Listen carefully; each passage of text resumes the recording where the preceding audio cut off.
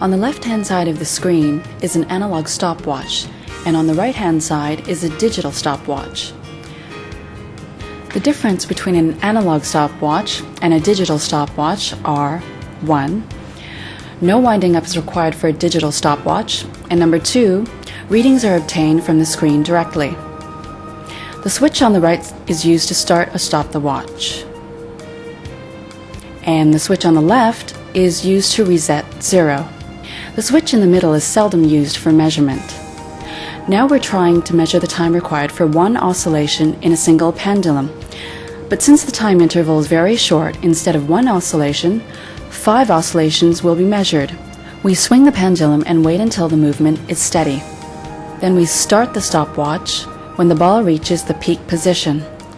Let's say this point 1, 2, 3, start.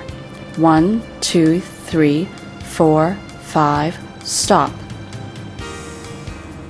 The reading is 4.41 seconds, and the time required for one oscillation is 4.41 divided by 5. That is 0.882 seconds.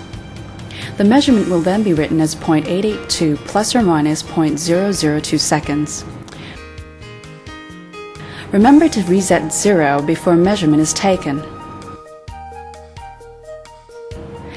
In addition, there is a gap on the switch. Reaction error will be greatly reduced by pressing over the gap and just pressing slightly downwards while the event happens.